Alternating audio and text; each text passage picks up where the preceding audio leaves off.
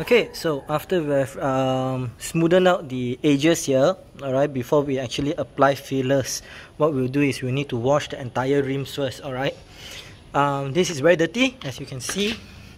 There are spider nests and I don't think it's a nest. Yeah, it's a nest. Alright, all kind of things all over. Because I have not used these rims for more than a year actually.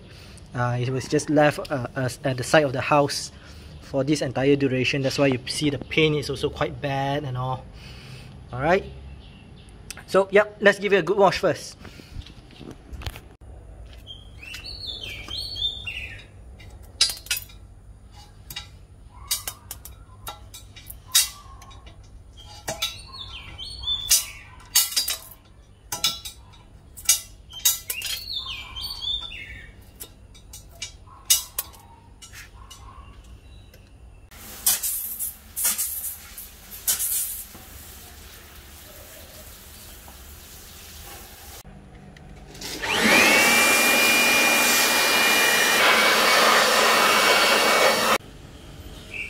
Okay, so now that we have already cleaned the rims, it's time to actually apply the epoxy. So just make sure that this portion is dry. Alright, the place where you want to apply the epoxy, make sure it's absolutely dry, else your epoxy may not stick to it. And what I'll be using is this 4-minute epoxy still. Alright, so what we'll do is, once we have applied, we'll be applying by finger, sort of like scupping it in. Then what we'll be doing is we'll wait for it to dry, and then we'll sand it down so that it matches the rest of the rims. Alright, so on places like this, it's gonna be a bit more difficult for me to scup it properly because it was supposed to be a bit jutting out. So I'm gonna leave these edges alone, but I'm gonna make sure here looks nice. Alright, so yep, let's get to it.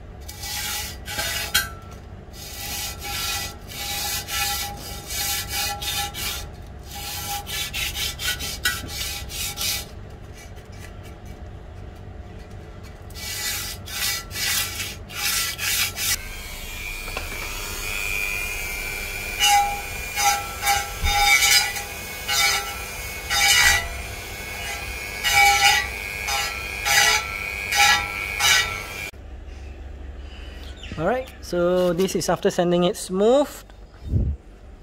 Alright.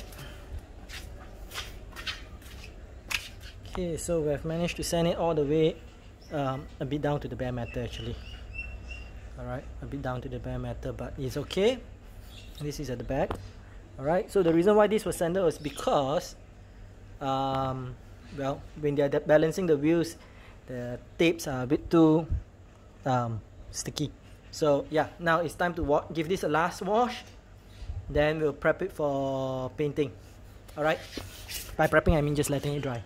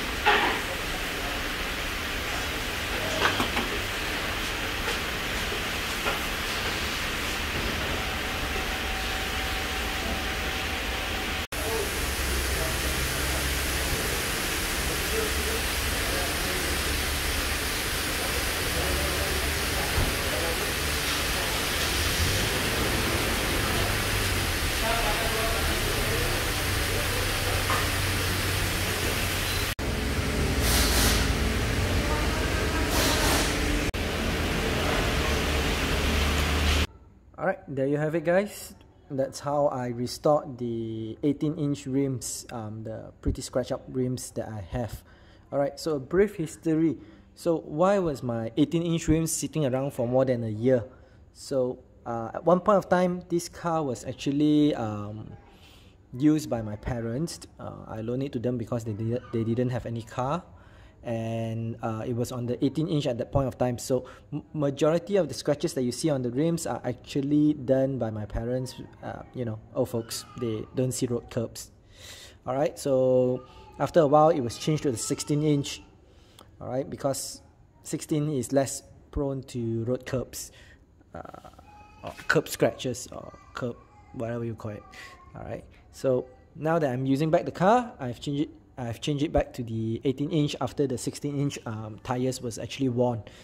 And right, so here it is. It used to be gunmetal color, but since the paint faded, so it's now metallic silver. Alright, so overall the DIY took me about a couple of hours. Can't really remember because it's been about 2 weeks since then. I've been using this rim for about 2 weeks. So let's talk a bit about the spec of these rims. Okay, so for the front, these are 18 inches, 8.5J, and I think the offset is 30 if I'm not mistaken. Don't quote me on the offset, I can't remember the offset, I only remember the width of the rims. Alright, and the tires that I'm using is actually Achilles. I think it's Achilles ATR2 Sport. Yeah, Achilles ATR2 Sport. The size is 225 40 R18. Alright, so with this size, I've been using this size since the previous time as well. It doesn't get stuck to the fender or anything, provided that the car is in its original width. Original height. And for the back, what we have here is the also an 18-inch, same thing, but it's 9.5J. Alright, and the tires same model, but it's a 235/40. Alright, I did ask whether I can put in a 245/40, but the shop didn't recommend it because there's a high chance that the tire will be rubbing against the bone at the back here, the suspension bone at the back here. Alright, so if I'm not mistaken, this offset is 40. If you look at it, it's actually jutting out a lot more. Right, so for this, I actually had to roll the fenders when I got this in stock previously, and it was on 215 tires. Oh, trust me, don't do that. Don't get a 9.5 J rims and 215 tires. It looks horrible, absolutely horrible. And yeah, even with 215, I had to actually roll the fender. So now I'm using 235. So rolling fender is definitely a must. So even if I have three fat passengers at the back, it doesn't rub against the fender anymore now. All right. Of course, I'm not on the original suspension. I'm on adjustable, so it's a bit harder as well. All right. So That's it for this video. If you like this video, hit the thumbs up. If you dislike it, you can always hit that. And be sure to leave us a comment, alright, on how we can improve further. Alright? And if you have not done so, please hit the subscribe because every subscription counts. Thank you.